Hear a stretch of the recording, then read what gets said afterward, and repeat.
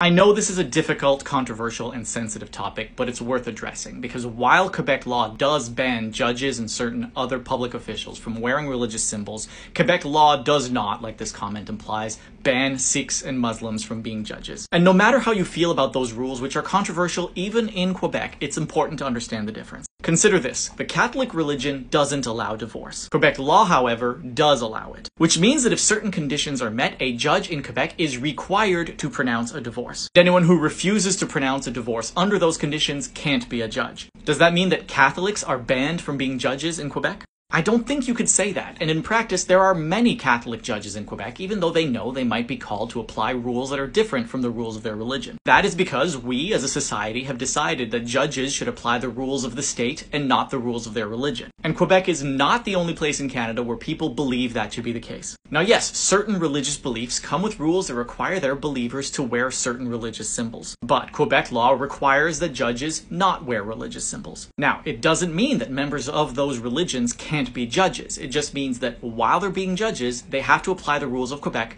and not the rules of their religion. In the same way as a Catholic judge will be required to pronounce divorces under Quebec law, even if that goes against the rules of the Catholic religion. We can disagree about whether or not Quebec law should prohibit judges from wearing religious symbols while they're acting as judges, but that's a separate issue. That's an issue that remains controversial even within Quebec, in part because there are many within Quebec who feel these laws unfairly target minority religious practices while giving religious practices related to Catholicism a broader pass. I am one of those people.